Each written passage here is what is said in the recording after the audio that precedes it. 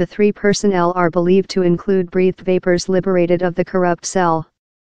The occurrence, on August 19, led to the store in Amsterdam's Leidseplein creature vacuumized and close.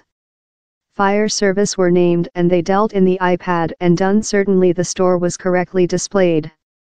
Amsterdam's flame team tweeted how it had visited the occurrence and 3 human beings had been purified for respiratory problems. Pome told it was now studying the occurrence. It added, "Ours personnel were capable to evacuation customers rapidly and reliably and the keep opened soon subsequently." A Holland print website told personnel in the keep had initially dealt in the steaming iPad by setting it in a grit-filled flame ladle. The according to reports quelled the flame but not up several of the potential detrimental irritants had been liberated. A customer clearance versus the politics led to it offer discounted and complimentary cell swaps for several customers.